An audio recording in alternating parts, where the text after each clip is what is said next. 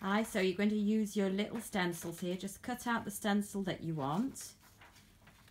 And we put plenty in the pack for you, but you can always run some off the internet if you wanted to choose your own stencil.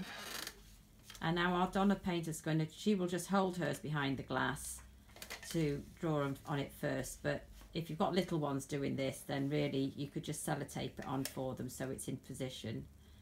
And the first thing you do then is we've got the pen, which you supplied as the baking pen. And you can draw around the design as much of it as you want. And once you've done that, you've got your drawing on the glass ready to paint. It only takes about 30 seconds for the ink to dry before you paint in there. And if you make a mistake, you can just rub the ink off with some little bit of tissue with some washing up liquid and water on it. And so you can see that Donna is painting drawing away, I should say, with the pen there. Right, let's have a look, Don. How are you doing? Okay. Sorry, this is, yeah, pull the stencil out. Let's see what we've got. So there you see, got a nice little stencil of some flowers.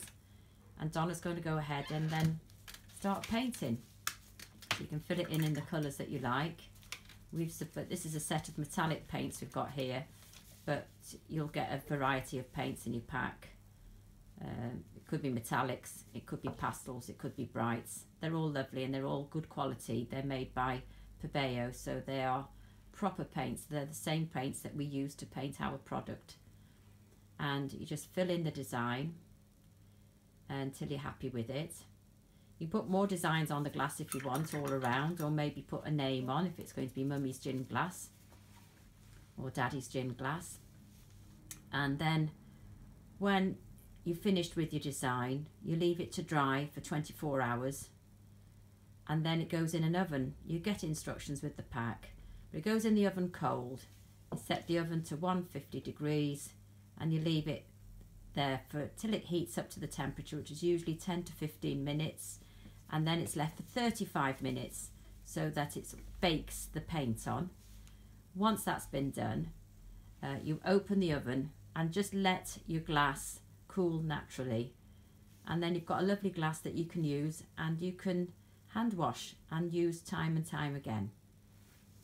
And if you want to know any more, you can email us at Maya, which is MYA at dreamair.co.uk, dreamair.co.uk, and we can answer any queries you might want.